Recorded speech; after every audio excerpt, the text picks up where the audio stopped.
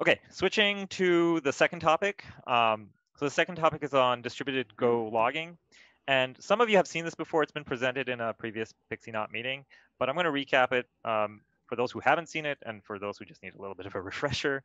What distributed Go logging is essentially a way to inject printf statements into your code um, while it's deployed live. It's live, it's running, and you kind of are inserting printf statements just on the fly without having to recompile, without having to redeploy, because we've all been there.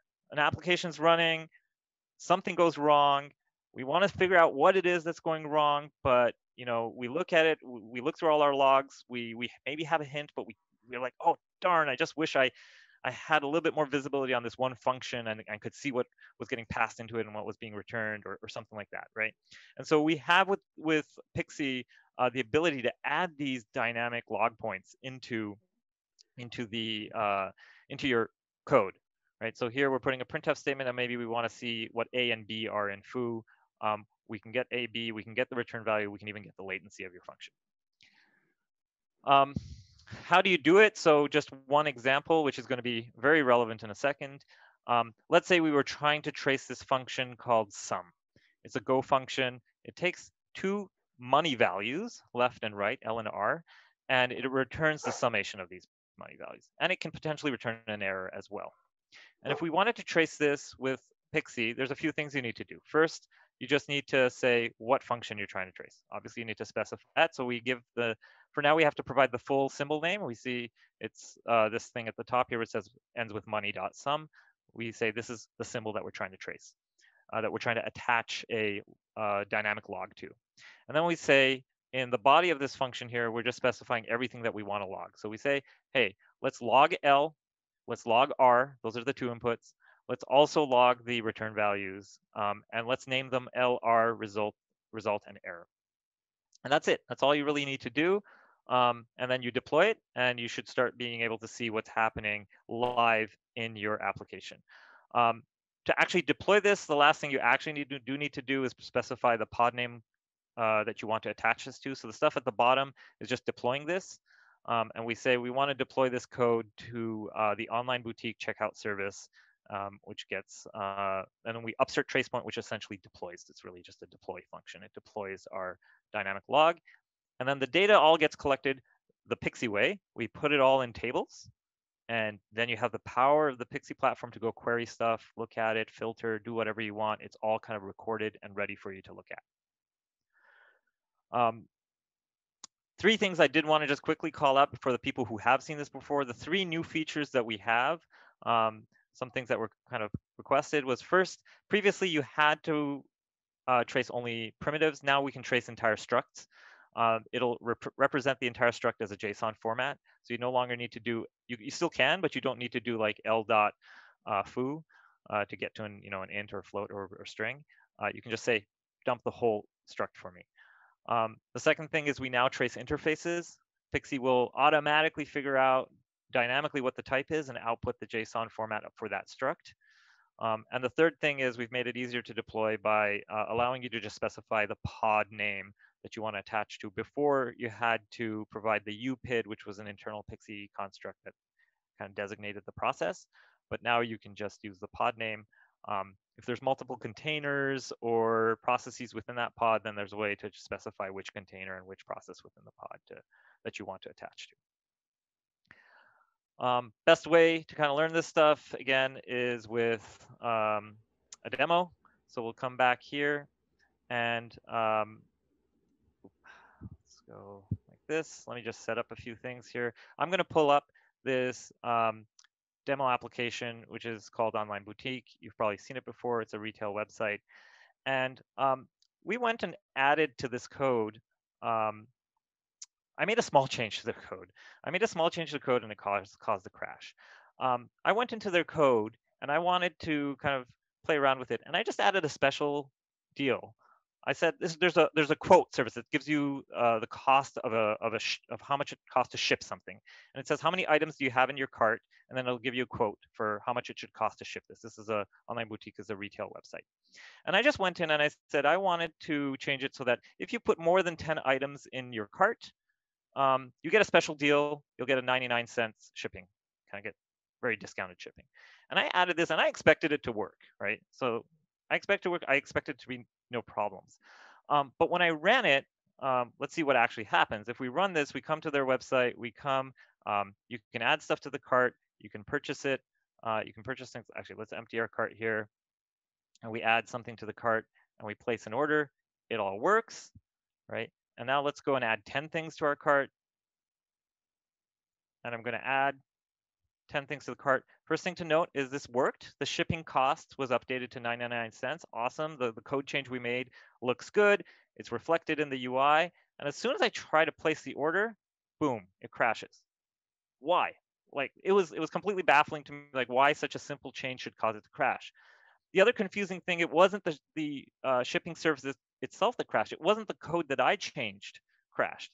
It was a different service that crashed, which had me really baffled, like what's going on here, right? So we can use dynamic logging to figure out what's going on in this. So let's pull it up. Let's pull up a script. It's similar to the one I just showed. And so let me bring this up here. And I'm going to pull up the script here, and we're going to trace all the inputs and outputs to that money.sum. And we're going to deploy this trace. And just to keep things fresh, I'm going to rename the trace point that we're going to deploy. And so I'm going to hit run. And what it does is, what it's doing under the hood now is it's deploying all the BPF probes, taking care of all of the distributed system parts of it for you, getting the BPF code automatically generated and deployed out so that we can insert this dynamic log point into the code so we can see what's happening. So now we're tracing the checkout, the sum function that we suspect it has a problem based on the error code that we saw. And so we're going to come in here and we want to reproduce the situation. So we're going to add 10 things to the cart, and we're going to place an order, and it's going to crash again. And I'm going to rerun the script. So the first time I ran the script, it was empty because it hadn't traced anything yet. But I'm going to rerun the script, and what we see is it actually traced that sum function that we were interested in. And also we see here that where the error was, it says one of the specified money values is invalid, error code 13. We also see that we traced that. I'm going to full screen this now. We traced that here. We see the error code 13. So we actually traced the case that was an error, and we caught it. We caught it in the act. We see what happened. And now we can kind of dig a little bit deeper and see, well, so what was it? What's going on with this request? Why is it special? Why is it creating an error? And so we pull it up here. We inspect a little bit of the contents. And here we can see we said trace L, and it's giving us the entire JSON representation of what was inside the struct. There's the currency code. There's essentially units, which is the number of dollars. It says it's $1. And then there's nanos, which is kind of the number of cents in there. So it's saying it's $1 and -1 cent. So already kind of our spidey senses are going off. We're saying that looks really suspicious. That's probably the cause of why there's an error code. Just to kind of check it out, we see that the other value that it was trying to add was $67.99. That one looks good. That was the other input, and the output is invalid because we got an error. Okay, so now we have a clue about what's going on. We got that observability. We were able to, without adding a printf statement or anything into our code, we got instant visibility into what's happening with this function, right? And so next we're going to say, well, so why did we get an input of $1 and -1 cent instead of $0.99 into our code? And we go look at the previous. Omid, just to jump in, a couple of minutes, give Zen 3 minutes before. Yeah. 10, right. So pretty much done. Yeah. One more minute will be done. So if we go look at the previous request, we actually see that it was trying to add $0.00 to the shipping cost of $0.99. That makes sense. But the answer that it produced, so when it tried to add $0.00 to $0.99, it produced $1 and -1 cent. And this was not our code. We did not change. This is actually a real bug in this is Google's demo application. This is a real bug in Google's demo application that was only triggered once we hit values less than $1. It was just, I had no idea we were going to hit. We just hit this for just by chance. But we were able to use Pixie to kind of figure out what's going on. And you can go back to the source code of sum function. And what you'd eventually figure out, I'm just going to cut to the chase, is they're missing a greater than. They had greater than, it should be greater than or equal to come into the correct clause here and produce a valid output when you're trying to add $0 to $0.99. Again, I just want to stress that the use case was I'd made a change to the repo. It caused a crash. It was frustrating. I didn't know why. It wasn't even my own code base. But I was able to use Pixie to kind of just add a dynamic log point without having to redeploy, recompile, or anything, and just look at what the inputs to that function were. And it very quickly was able to kind of see, oh, there's some suspicious input here. And it really helped me figure out where it was. And that's kind of the vision that we have for this dynamic log point. So we're excited for other people to try it out and see and provide us feedback on how useful it is, how you can use it, use cases that other people find for it. So yeah, that's kind of it. Just to answer a few questions, so Bogomil has a question. Will the distributed logging that you demoed for Go be available for other languages? Yeah, it's a great question. On the more immediate roadmap, we're going to be supporting C and C++ fairly shortly. And then we are looking at other languages as well. We want to keep expanding this out to other languages. Totally. Yeah, so I guess the other point I wanted to quickly add over there is C and C++ are the most immediate because we have a lot of shared functionality. And then there'll be features for Rust.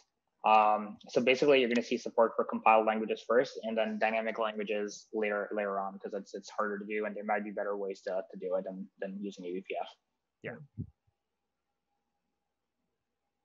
Cool. One last question. I don't know whether there's any answer to that, but Rangaswamy had a question. DNS tracing and Go tracing use the same code base? Yeah, I did answer that. Okay. I guess I can just take that quickly, but basically everything in Pixie is utilizing the same infrastructure, and we basically use Pixel to control, which is the Pixie language, Python-based language, to control how code is instrumented and monitored. And there's underlying data collectors that go and store data in the tables, and we can query it using Pixel.